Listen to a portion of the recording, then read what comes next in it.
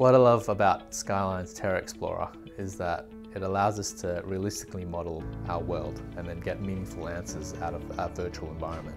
For example, we can place a 3D model of a building in a spot and then figure out what sort of shadows it's going to cast in that spot.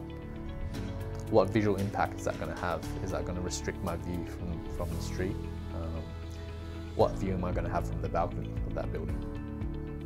In these courses, we're going to learn how to use all of the 3D analysis tools available in the package.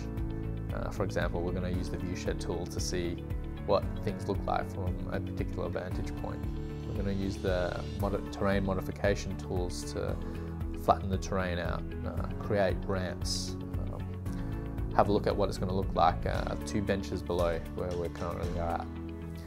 We're going to be able to place 3D buildings on the terrain for city planning, and then figure out what the view is going to be like from the balcony of that building, or what visual impact that building is going to have.